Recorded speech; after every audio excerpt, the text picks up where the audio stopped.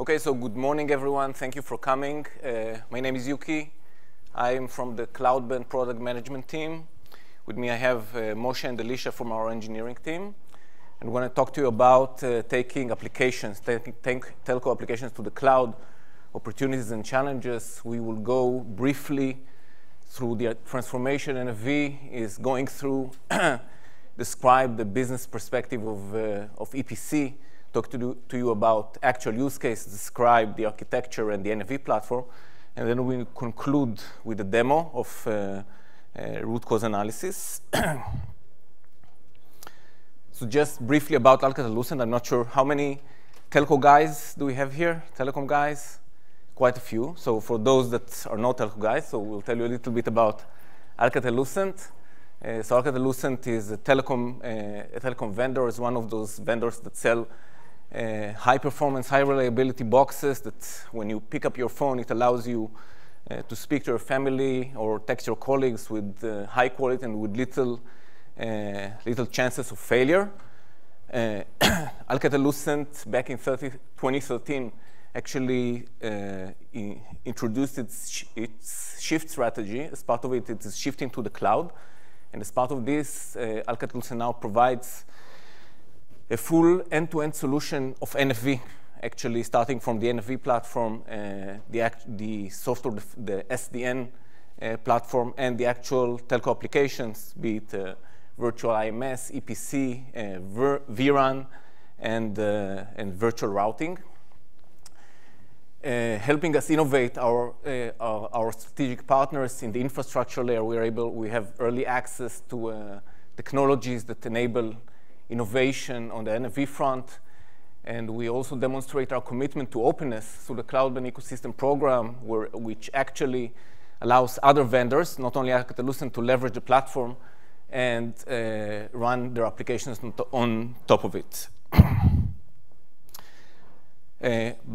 So a little bit about Cloudband. So Cloudband was as a business unit that was founded by Alcatel-Lucent 4 years ago. Actually, it was given a single task, which is to provide a platform, an NFV a cloud platform that allows service providers to run telco applications in the cloud, Alcatel-Lucent applications, as well as other applications. When we started back in 2011, let's say the term NFV did not exist, and we were quite alone in this area. Only in October 2012, the first NFV white paper was published by a group of service providers. January 2013, at the NFV ISG first meeting. If you look at what happened in the Openstack timeline during this period, this is an Openstack summit. So in Portland, you wouldn't find a person who knows what is NFV. In Hong Kong, there was an NFV mini summit held in a remote hotel with a handful of participants. Only around spring 2014, pretty much around the Atlanta summit timeline, the telco working group in Openstack was established, and actually some awareness to NFV started to be created. And for those of you who were in Paris last November, we saw that NFV was really starting to take center stage. And I think another thing to mention is the establishment of OPNFV group in late 2014. By the way, anyone here was in the OPNFV day on Monday? Okay, so those of you that didn't come, good that you didn't come, because the room was fully booked. You wouldn't have place to get in, which actually demonstrates how top of mind NFV is for Openstack. So here in Vancouver, if I go around, I would and speak to people, I'm willing to make a bold bet and say that anyone knows what NFV is about, at least. Okay, but you didn't come here to hear about the history of NFV. We're here to talk to you about the transformation NFV is going through and how it actually affects actual applications going to the cloud. So as I started and said, Cloudband has been in this area for 4 years. 2.5 years ago, we started to see the first customer going into NFV, and those were CTO and innovation teams trying to build an NFV platform along the lines of Etsy NFV, something that is very pure, very futuristic, which allows whoever deploys this platform to leverage all the benefits of the cloud, elasticity, distribution, and reap all the benefits of OpEx and CapEx reduction, as well as service agility. And this is what we built the Cloudband platform for. However, in the last 12 months or so, we're seeing a transformation. Actually, operations teams, those teams that have the big budgets at their hands and they are in charge of maintaining and growing the existing telco business, they are now coming to the telco, to telco equipment vendors like Alcatel-Lucent, and they're telling us, what we would like to buy from you is not those boxes that you were selling us for all these years. Now we have NFV, and we would like to have those applications as VNFs to run in the cloud. And actually, I think this is a huge thing for the industry, that such a trend as an NFV is not being pushed only in a purist way by evangelists and CTO teams, but rather, let's say, from the ground up by the operations teams. Okay. So we at Alcatel-Lucent, we have, let's say, the full portfolio of telco applications. We have IMS, we have EPC, virtual RAN, we have routing portfolio, you name it. I arbitrarily chose EPC to focus on. And for those of you who don't come from telco, I saw that some of you don't. I created this slide to explain briefly what EPC is about. So when each of you takes your smartphone and actually wants to browse the web, for instance, his traffic goes through to the radio access network on the left, and to the web, and of course the other way around. And on the way we have several gateways. This seems quite straightforward, but actually it is not that simple. Just to describe in a simplified way, what happens is when you try to browse the web, the gateway actually contacts the policy server, the PCRF, which in turn goes to the subscriber database to pull your profile, authenticate and authorize you based on your credentials, and then you're able to log into the web.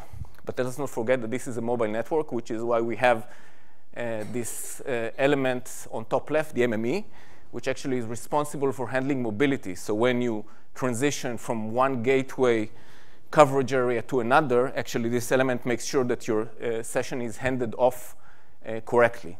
So this entire suite of applications, it's called EPC, Evolved Packet Core.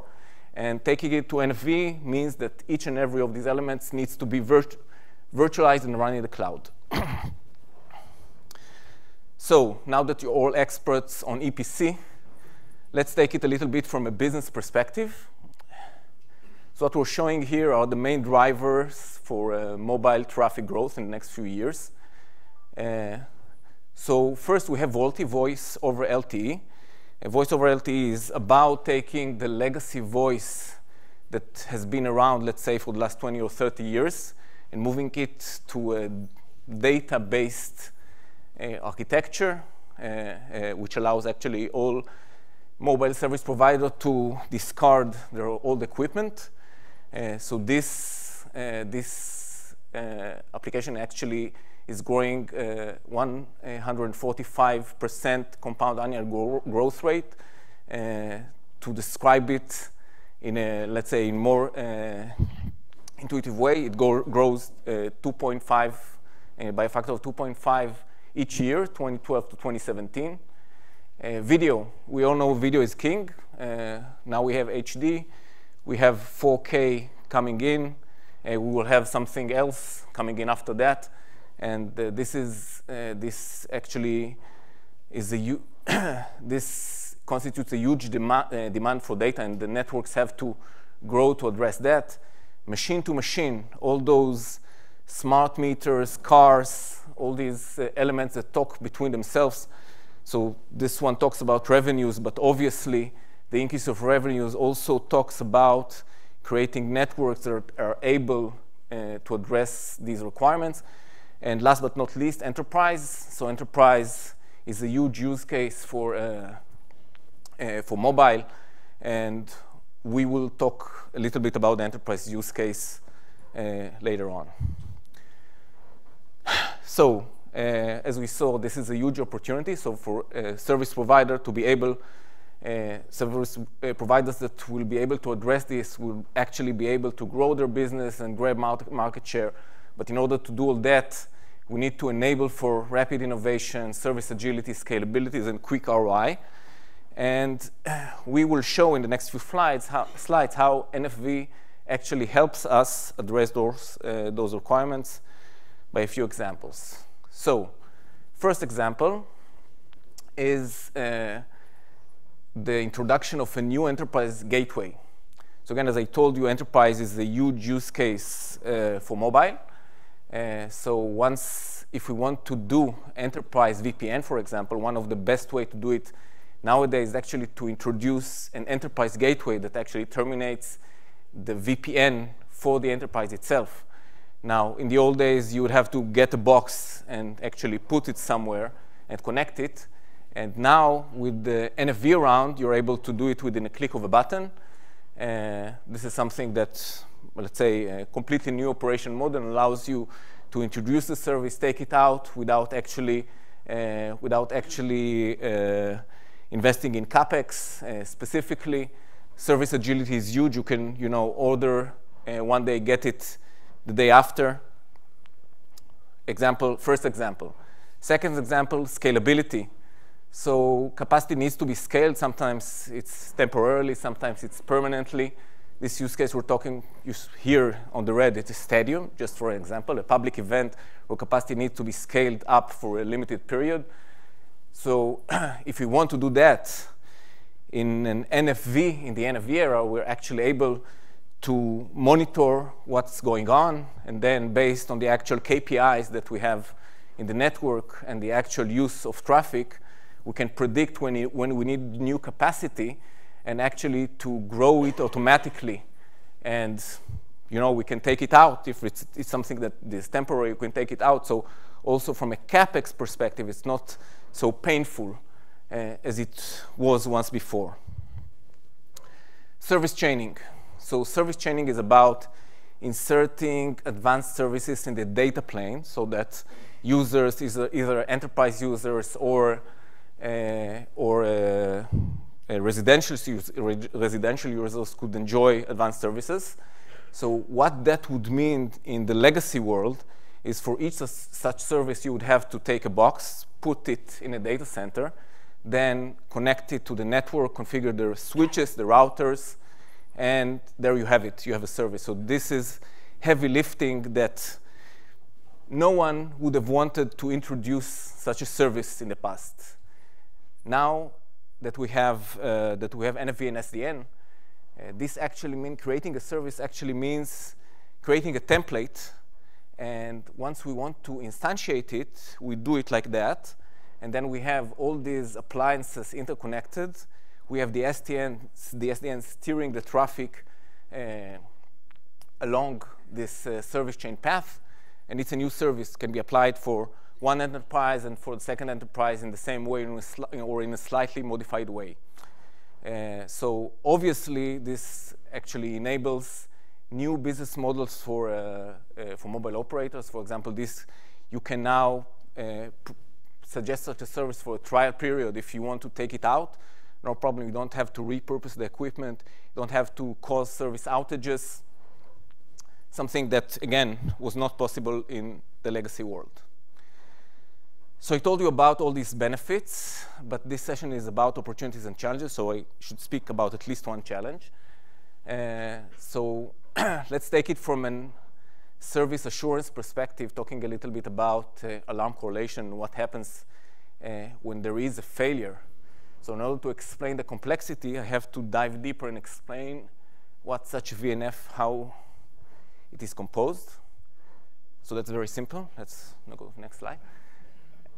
So what we have here actually describes how a VNF, how it maps to actual virtual resources in this layer, and to physical resources on the layer beneath. So as you can see, the mapping is not that trivial. So if we look at what we had in the old days, right, we had a blade in a chassis that used to provide the service. This blade had a blinking LED on it. If the application was done, we could restart it. If the blade was faulty, we would send a truck to replace it with a new one. Now that we have this architecture, then we cannot really tell whether an issue an application is experiencing is due to an application issue or something that happens on the physical infrastructure. For example, maybe another application running on the same data center, on the same physical infrastructure, is actually causing this trouble, what we call a noisy neighbor problem, or maybe it's an application problem. Looking at it from a different angle, so if we remember what we had in the old days, we had a chassis with two blades configured in active standby mode, talking to one another in a keep alive protocol that would rely on, let's say, a 50 microseconds turnaround time, which was possible because it was a high throughput, zero latency switch fabric at the end. And now when this blade actually transformed to a VM, we need to make sure that those VMs are placed with particular affinity requirements, and we need to address those quality of service requirements of those VMs so that actually the application could even function. So much about the use cases. So let me give you a couple of architecture slides. So those of you that are familiar with Etsy NFV, with the reference architecture, could recognize, let's say, a simplified view of this architecture. And this is how the Alcatel-Lucent EPC solution actually maps to this architecture. At the bottom, we have the cloud-band node. Actually, it's a cloud in a box. I will talk a little bit more about it later, but it has the Vim, the Openstack that manages the cloud in it. At the top right, we have the cloud management system, which is the orchestrator, which assists on several tasks in all these use cases that I just described.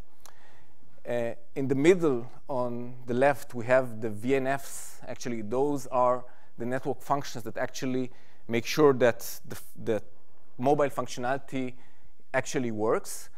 And on top, we have the 5620 SAM, which is an element that contains also the EMS, the element management server that takes care of managing all the functionality of EPC, as well as the VNFM, which actually makes sure that the lifecycle management of these VNFs is handled correctly, like deployment, scaling, and healing. So a little bit more about the NFV platform. So again, the cloud node that I talked about, actually, again, a cloud in a box. It contains all the infrastructure like compute, distributed storage in the form of Ceph, SDN in the form of Nuage network from Alcatel-Lucent. In addition to that, we have monitoring capabilities of the entire cluster. We have management capability, lifecycle management of the cluster itself, allowing it to function actually autonomously, because those things, they don't go in a managed data center. They actually go on a curbside central office, and we don't have personnel to maintain them. On top, we have the cloud-band management system, which actually manages multiple nodes, multiple Openstack instances. So imagine that you have multiple data centers. Then this piece on top actually makes sure that you have a single pane of glass to manage all of them. Let's talk a little bit about what we have here inside. So actually, this is a set of services that could be used all together or one by one separately, all accessible through APIs. So for example, we have application lifecycle management. As I mentioned, this capability is not used in the EPC use case, but if, for example, you have a simpler application that doesn't have a VNFM, virtual network function management, as part of its infrastructure, then you could use this infrastructure for a one-stop shop for an application catalog and lifecycle management. We have distributed resource management capability, which allows you to make sure that all the resources in your infrastructure in the different clouds are actually synced. So for example, if you need to introduce an image and make sure it's available here and there, then you don't have to do it manually. It's simply a policy-based deployment makes sure that it is available wherever it's needed, and this is true also for users, for keepers, and any other resource. Skyview makes sure that you have a consolidated data model that allows you to get to proper placement decisions and allows you to do broad root cause analysis, and also to provide you a view of your virtual infrastructure from a single pane of glass. Advanced network integration in SDN, as I mentioned, for example, if you would like to have your applications actually use networking that is distributed across multiple data centers, as most of our applications do need, then we do have this capability to deploy distributed networks throughout the data centers and the WAN. Finally, we have Insights, which is actually all about monitoring, collecting data, maintaining it, and performing root cause analysis and generating alarms. Which is actually a good point to move to the next part of the session. We will dive deeper into these capabilities in cloud management system, and I would like to call Elisha and Moshe to proceed with that part. Hi. So when we say root cause analysis, what do we mean? And specifically in the context of NFV. So as Yuki mentioned, we have several layers over here that are happening, in which things are happening in parallel. So we first of all have the application layer where the actual VNF is running. We have issues, we have the virtualization layer, the IaaS services in a sense, and we have the physical layer. And in each one of these layers, things are happening. There could be problems, and these problems can be also correlated. A problem, on the one hand, on the host level can propagate up all the way to the application level. And when we have applications that are sharing the same physical infrastructure, they can also affect each other. So when we start having problems in the system, when faults begin to occur, there's going to be a deluge of alerts pouring into our monitoring system, and we need to start making heads or tails of it. Specifically, what that means is trying to find what the core issues are, what the root cause analysis is, what the root cause is of specific events, so that we can focus our energies on where we can really address things. We can also be able to assign responsibility to the correct service or the correct people in the organization that should address it, and also automatically deal with the problems when possible. Okay, and this is effectively what root cause analysis is all about. It's especially important in the context of NFV. Another aspect which we also work on in cloud is what we call deduced alerts. Sometimes, especially with Openstack having only initial monitoring capabilities, there will be situations where there are certain things we know are occurring because we understand our system. We understand that when something happens, it can cause something else to happen, but we don't see it. We don't actually see it explicitly. For example, if we have the physical infrastructure has a storage switch through which a VM will access its storage, and the switch goes down, then the VM might still be alive from Nova's perspective, but it can't really do anything because it doesn't have access to its storage.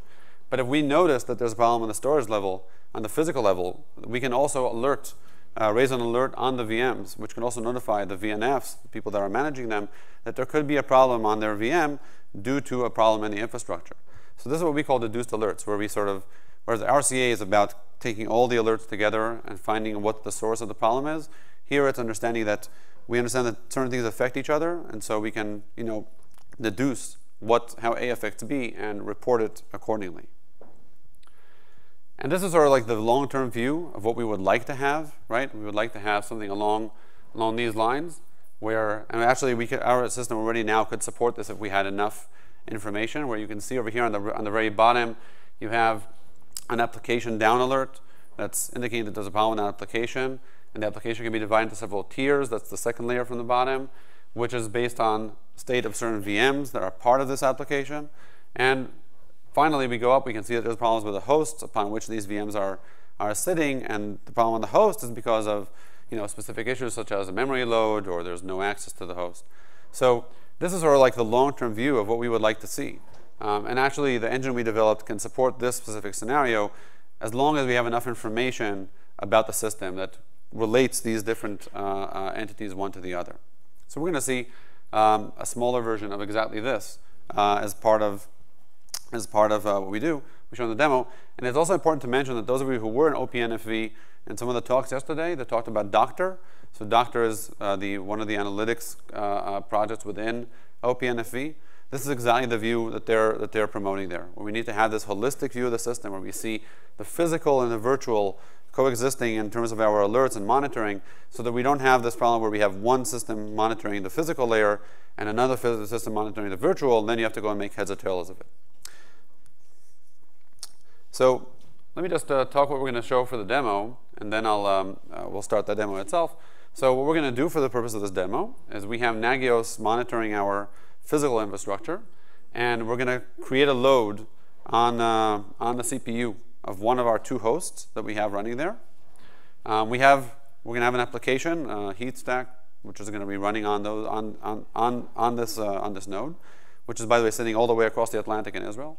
And we're going to basically have Nagios notify of a problem, the problem of the CPU. This is going to cause an alert to be raised for the VMs that indicate that they have a CPU, high load of CPU. This is simulating a noisy neighbor scenario where the VM is suffering because its neighbors on the physical infrastructure are taking up a lot of the host CPU. This information will be processed by Cloudband's RCA engine, which will then notify the VNFM, the VNF manager, that the problem is because we have this issue on the host. The VNFM then can take action and decide to move the VMs from one host to another where this problem does not exist. Okay, and this is exactly the kind of fast reaction we would want and expect from our system. So without further ado, I'll pass it over to Moshe for a moment to show you how in Cloudband we interact with stacks, and then we'll move on to the actual demo. Thank you, Elisha. So we'll start with the demo presentation.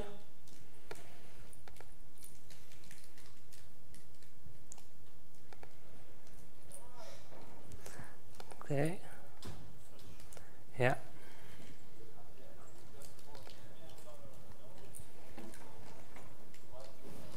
Okay, so we're gonna look at the Cloudband user interface, and we'll see the demo that Elisha described. So here is the deployment screen. This is an aggregated view of all applications deployed across different Openstack instances with various application types like Heat and Tosca. So I'll just go ahead and deploy a Heat application.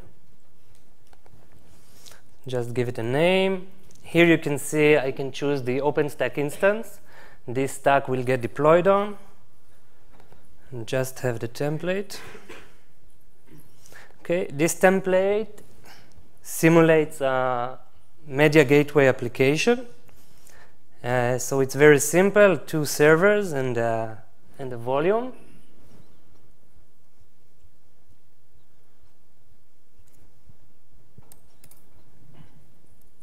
This Mac is great. Okay.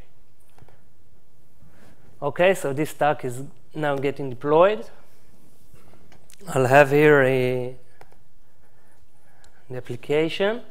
We have a media gateway application that already got deployed earlier on. Just go here to the runtime view.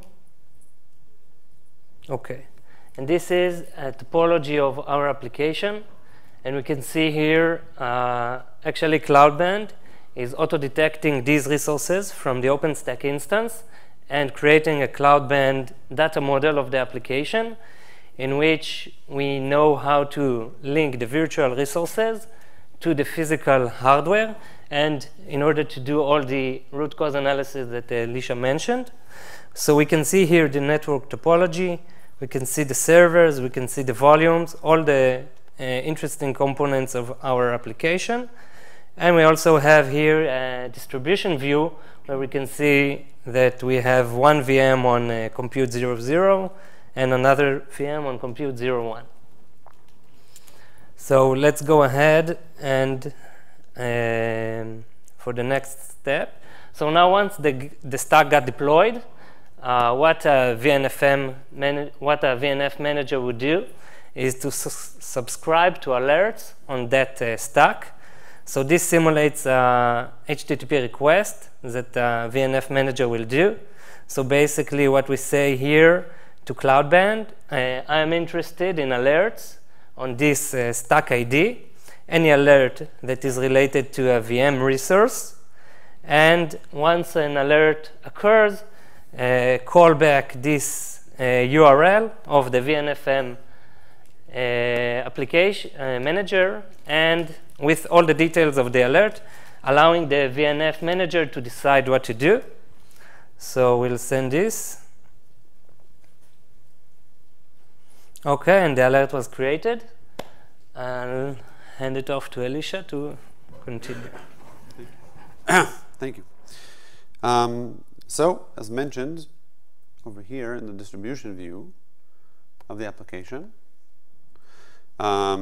so you can see in the bottom that the current status we have is this application is divided between two hosts, right? One on compute 01, one on compute 00. So we're going to raise the load on compute 00, and then we're going to see what happens. Hopefully, it works. Okay.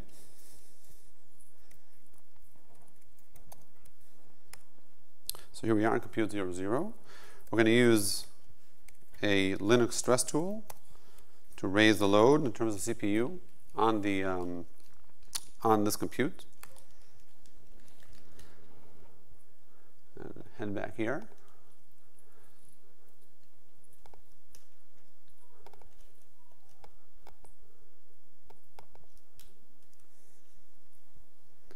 Okay, so now what's happening in the background, of course, is that the load is actually being raised on the compute.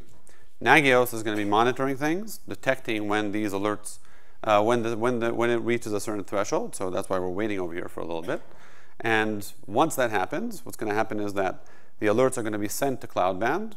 Cloudband will process the Nagios alerts, and potentially also other physical layer reports can be processed. Once it's going to process this, determine that it also impacts the VMs, and understand that these two are related, and notify the VNF manager that this is happening, so it can take action and migrate the VMs. Now, what's important for me to note is that this mechanism that we built over here, it's not a mechanism that is like hard-coded. We haven't just said, oh, we have like these 3 use cases which we know are going to happen, and we're going to write them down in code, and now this is what's going to happen in the system. But rather, what's going to happen is a much more sophisticated thing, which is that we have, let's also go over and see quickly if we can see them migrating before the alerts arrive, because sometimes it happens so quick you can't even see it happen. Okay, 1 moment. We'll get a notification once the alert goes on. Anyway, so what we did was, okay, it's still running, very good.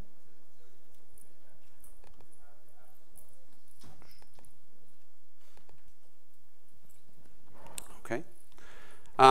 What we did, oh, here we are. The alerts have arrived. Let's head over as quick as we can to see the migration and process. Sometimes it happens too fast. Let's see if we can see.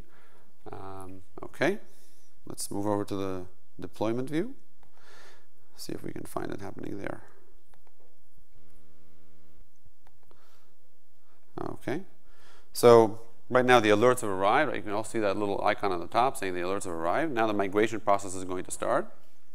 Now, as I began to say, what we built here really is an engine. What you need for this engine is to understand the relationship between the different hosts, the different entities in the system. So the more you understand the system, you can simply enter some sort of a template indicating that these are the relationships between the entities. Okay, I think I'm going to just stay over here. And you can say when a certain alert of one type is raised, then we want to address this. Then we know that one type of alert can cause another alert, and we can link these two together and understand that one is the cause of the other. And so this is really an issue which a tool which you can then upgrade and improve the more you understand your system, whether it is, as we understand, like a specific system or automatically detecting things using machine learning tools. All these are capable. So while we wait for the migration to take place, I want to show you for a moment what's happening in terms of the root cause analysis. So here we have an alert, VM CPU suboptimal performance, which was raised because we had an alert on the host. And so if I try to understand why it happened, and this is from the view of the VNF manager, of the VNF owner. So I'm looking at my system saying, why do I have a problem with my CPU? I can see over here that the VM CPU suboptimal alert is actually caused by another alert, the host high CPU load. So even though I don't actually have access to the host view, I can't actually see what's happening on the host level. I can still get information from Cloudband indicating that this is the source of the problem. So let's see if the migration is completed.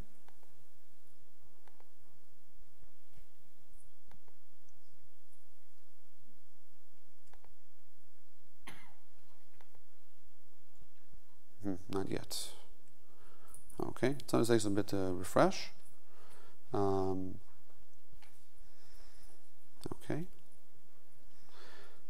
So I think while we wait for this to refresh, if we have any questions, I think we have 5 more minutes till the end of the session. So, I think we'll wait for this to refresh while. But tell them what will happen. Right. So what's going to happen actually as we watch this thing is that we're going to see that these VMs migrate to a new location, and specifically in the end, you're going to see over there in the bottom left that we have VMs. Both of them are going to be placed in the compute 01, not in compute 00. And that will show basically that Cloudband has notified the VNF manager of the current status of the VMs. The VNF manager can then decide to migrate them to a location where there is no load on the host. Okay, so we gave you a crash course on EPC, walked you through the use cases, and we showed you a demo of how actually we're using a cloud platform to actually address the practical difficulties of going to a cloud deployment. So if anyone has any questions, that's the time. Please, can you head ahead to the mic, or it would be excellent.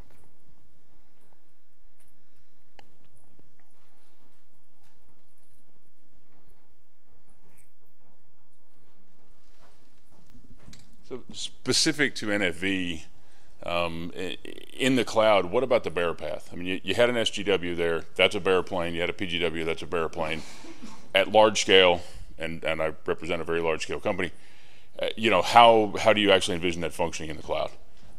Is the network good enough, anywhere near good enough, to handle the kind of load and the complexity that's there, versus something like an MME that's essentially a compute node to begin with? Okay, so excellent question. Actually, these are the exact questions that are being asked and are being addressed. So obviously, it's a journey. It's not that bare metal is going to be replaced by the cloud all at once. So I would assume that initially on the lower scale deployments, by the way, it's another advantage. You're able to, to right size the deployment to the actual requirements.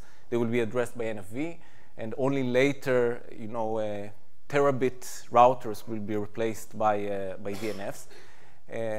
I can tell you that technologies for data plane and in general performance acceleration like SROV and DPDK are, they have huge interest, and they're being pushed and already in 2015 we hope to have some applications using those technologies and able to reach significant performance, but this will be, again, this is something that will evolve during the next few years.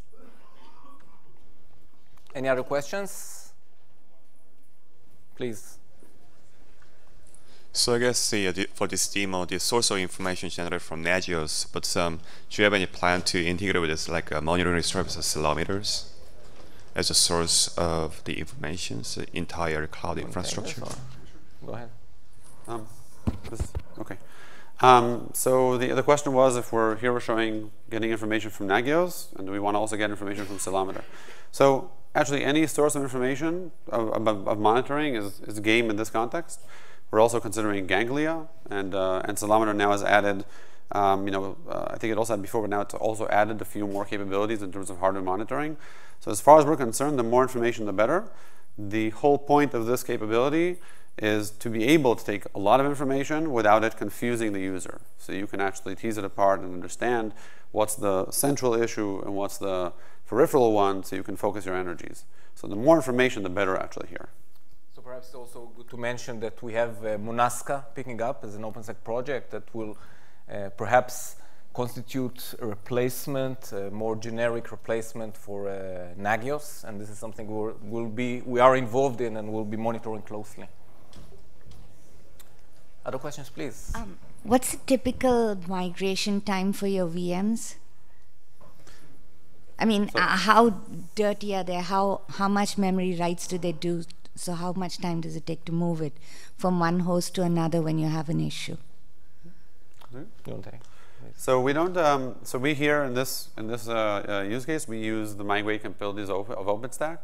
So I personally can't testify to the exact capabilities of Openstack, but we're just relying on Openstack's migration capabilities. That's what the VNFM, the VNF manager, is going to, request from Openstack or from any other service to migrate the VMs.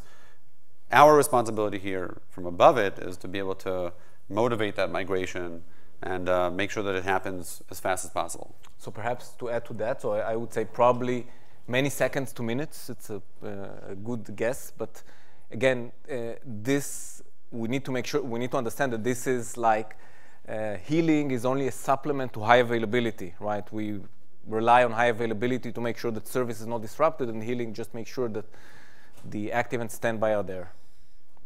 Okay, so we're being signaled that we're going out of time. So thank you all for coming. See you next time.